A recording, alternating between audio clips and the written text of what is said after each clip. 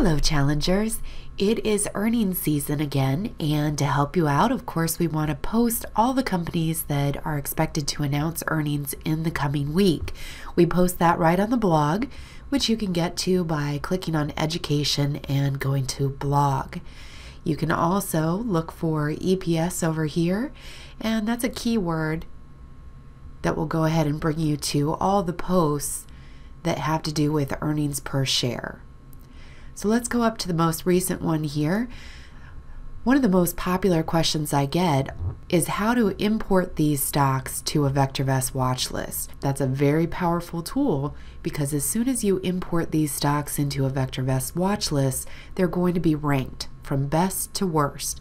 And that's using the VST indicator that VectorVest has. It combines value, safety, and timing. So what we're going to do is just use our mouse to highlight or select as many of these stocks as we like.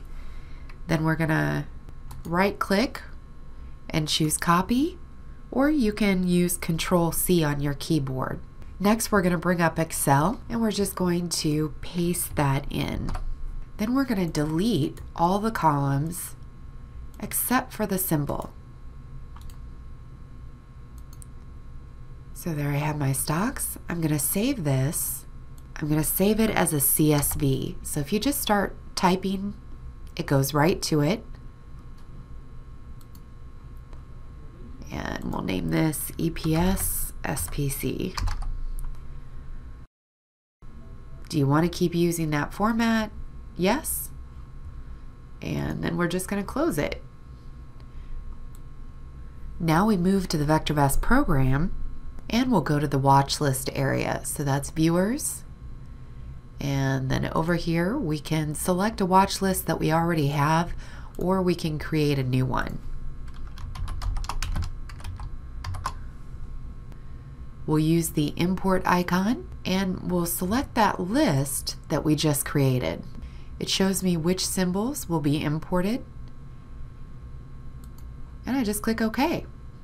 OK again.